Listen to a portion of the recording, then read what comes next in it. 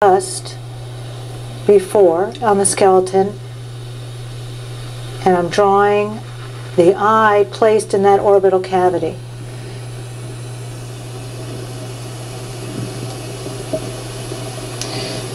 This part is the eyebrow, and we're going to paint the eyebrow. Now, women have a great advantage with this because they tweeze their eyebrows along their brow line so that they know how the area works better. Also, putting on makeup really helps. So I'm drawing or painting the eyebrow. Then I'm imagining the iris. We're doing brown eyes because I have brown eyes.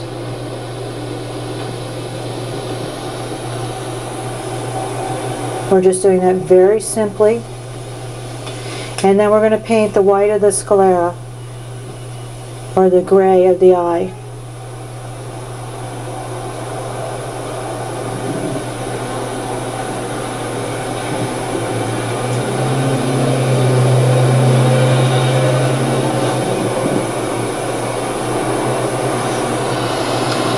Now, within the iris, there are a few things. We have a pupil that is right in the middle that expands and contracts according to the amount of light there is. So I'm just going to make this pupil very dark to begin with, and then we'll get back to that in a minute. Right here you have the nasal planes that we talked about on the skeleton, and they cast a shadow. And I'm mixing some of my red umber, some of my alizarin, the colors we discussed, a little scarlet sienna and a little blue to gray it, to make a shadow color in the inner crevice of the eye.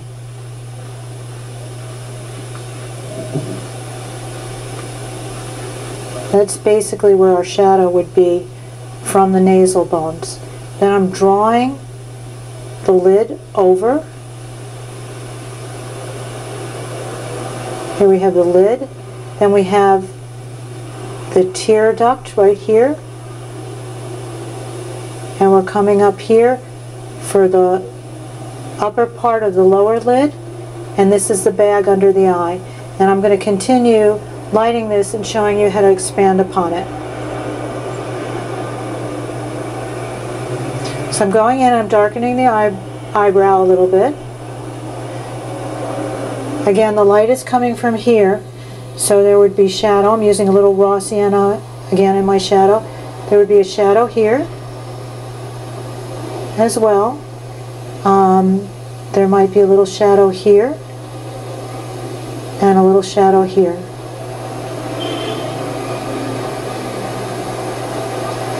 And then we know that the lower lid here is going to be hit by the light, so I'm adding a little warm to that.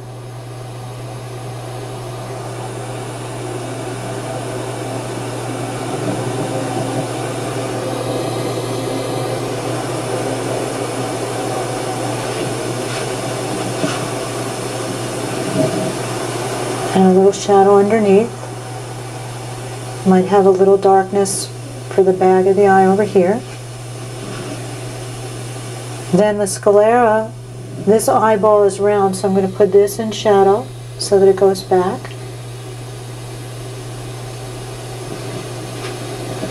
The iris has a dark rim around it, and then the more colorful part is between that dark rim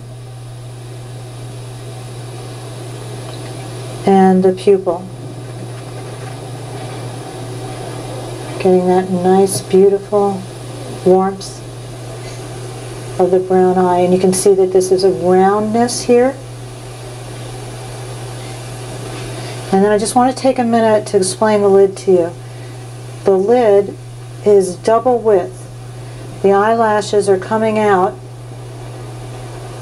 alternating, so that makes this very wide.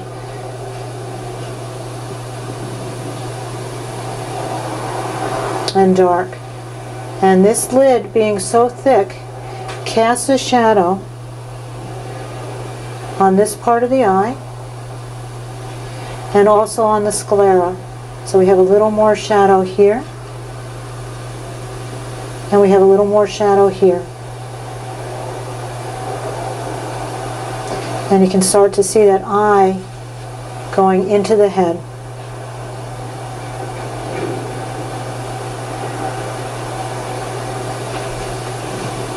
I'm going to reiterate that pupil again.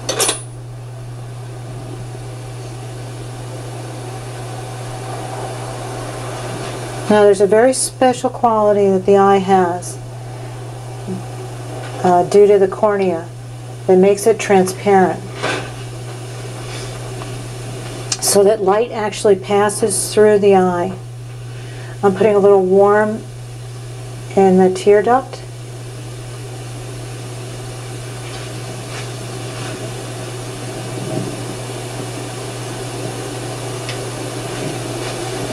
I'm going to get that shadow side of the eye a little darker. Okay, now as we imagine that light passing through here, I'm going to put a highlight in.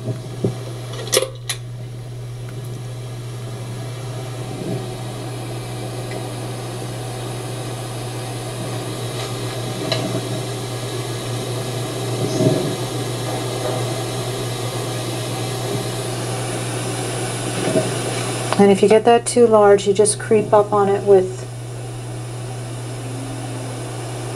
other colors. Now that highlight passes through the domed cornea and makes that side more translucent.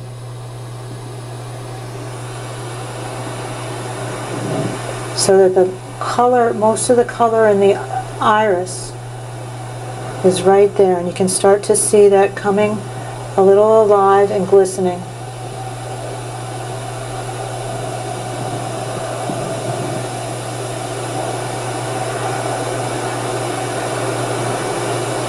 Now to get back to this white of the eye, you can have the white a little whiter, you can add a little red to it, a little yellow to it.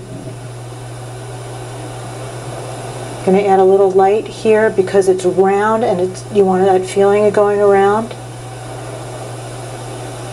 Again, you have that dark lower part of the upper lid, and here we have shadow on the upper lid. I'm just going to give it a little more yellow and warmth.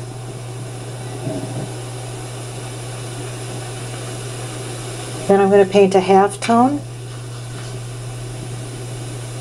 Just like we did on the egg, we're looking at this halftone. And this halftone tells us that it's round. And then the light.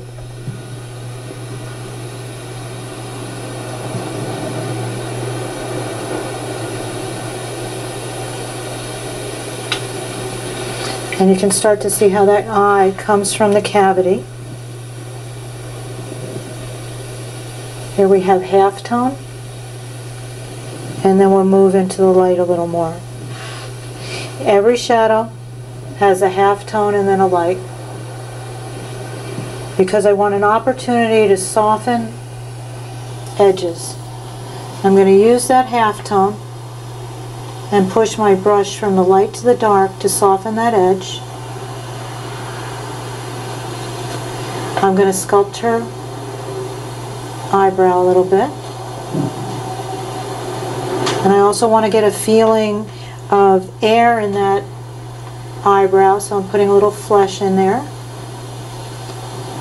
I'm getting a little reflected light in here, and it gets a little warm too, to go with the eye.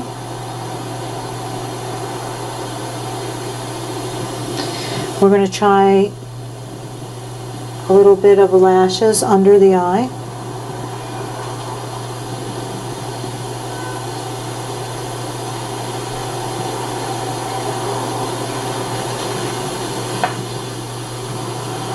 That was a little too much. Her mascara ran. And then I'm just painting under the eye, which tends to be a little cooler.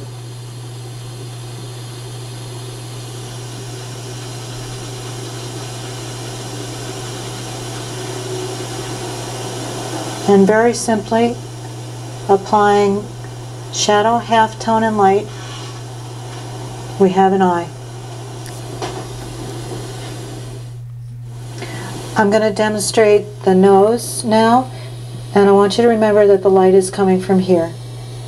When you think of the nose, I want you to think of 4 planes. This is the bridge, the side plane, another side plane. This would be the bag of the eye. And then this part would be where the nostrils are. Here you have the wings of the nose. So when you conceive of the nose like this, it's very helpful. This is the septum. So we go from the septum to the nostrils, and now we have a nose. I'm going to light it the same way, so we're going to get shadow on this plane of the nose. And I'm just going to very simply find a decent flesh tone, put the whole shadow in. I'm not differentiating right now between cast shadow, reflected light, and average shadow. I'm just getting the shape of the shadow on that nose. The nostrils can be the cast shadow because they're dark in there and they're not receiving any light. So you paint the nostrils as the cast shadow. So we have this whole shadow and your cast shadow. We have no reflected light yet. I'm just going to broaden this a little bit.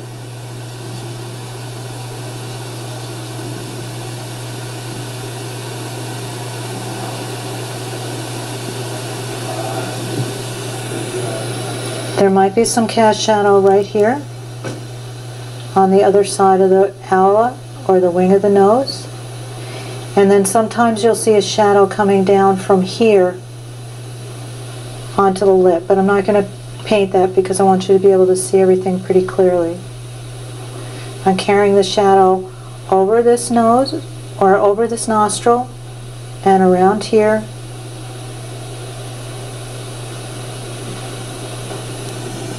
And I'm just reiterating the nostrils. Okay, we have the shadow. Now we're going for the halftone. And this is a good place to illustrate the softness and hardness of the halftone. Every shadow has a halftone, and I'm just putting it on right next to it. I want my value to be a good jump. Might go a little bit lighter.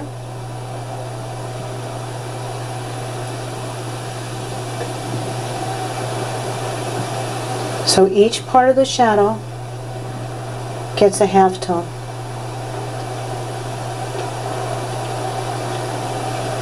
And when I get to here, the rounder part of the nose is going to be softened, and this is going to be a little harder because it's bone.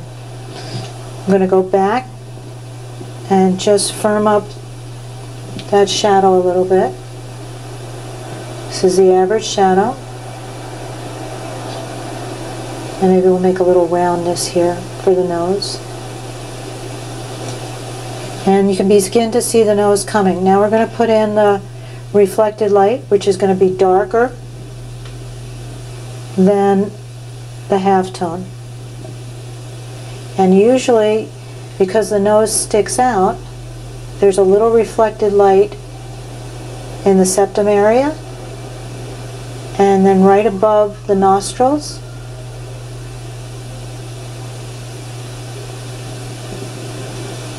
And again, I'm just going to reiterate that shadow so you can see it clearly.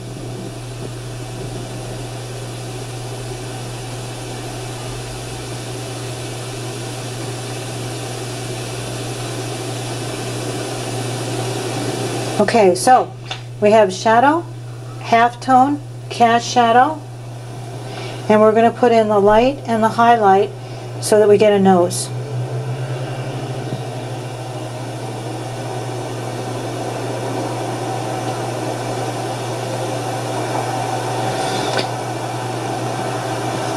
So I'm mixing up a good batch of regular old light with yellow ochre, maybe a little scarlet sienna, and maybe a little cadmium red.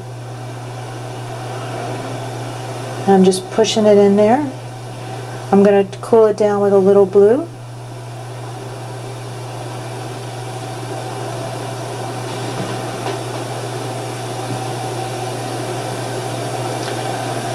Now this is the bridge and this is the side plane. I'm doing them the same color and the same value to start with, just so you see how we can create that nose. And this is like a big band-aid coming around here. Next we're going to put in a highlight so that we can differentiate the planes again. And we're going to put in a highlight here and here.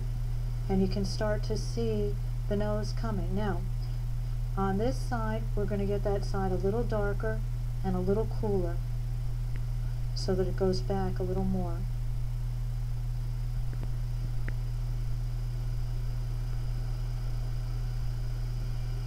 I've just added a little blue and a little burnt umber.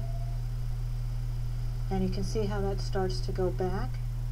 We're going to bring the wings of the nose out a little bit here. It's going to get a little lighter here.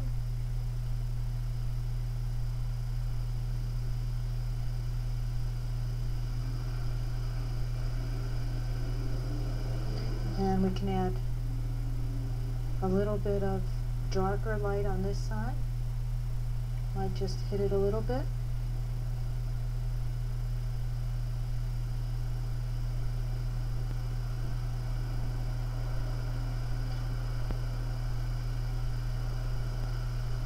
And I'm going to lighten my highlight. The highlight isn't the same lightness all the way around. Usually the highest part of that highlight is going to be right there at the tip, to bring that out because that's the furthest out, and then maybe a little bit more light in here.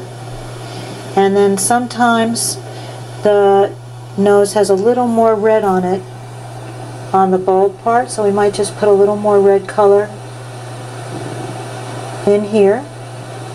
And then I'm going to use my fan brush to not only hit the glare, get rid of the glare like we talked about, but to soften these edges.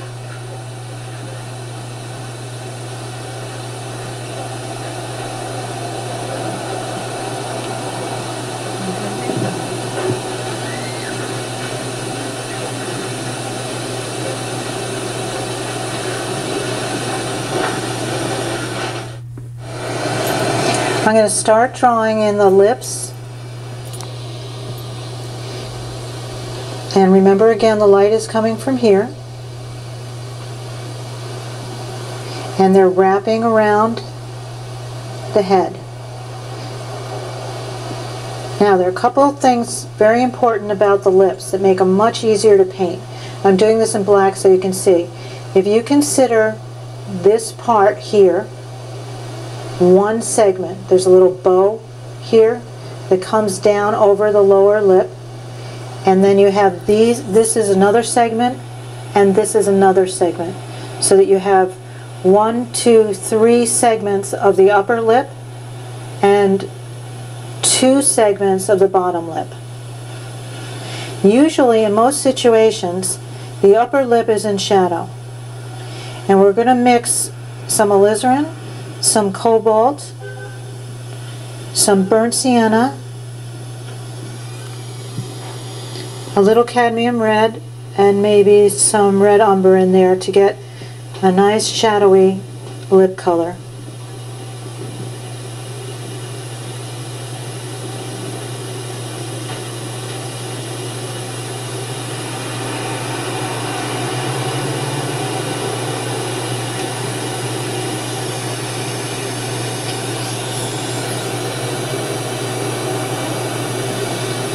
And that color seems a little too violet to me, so I'm going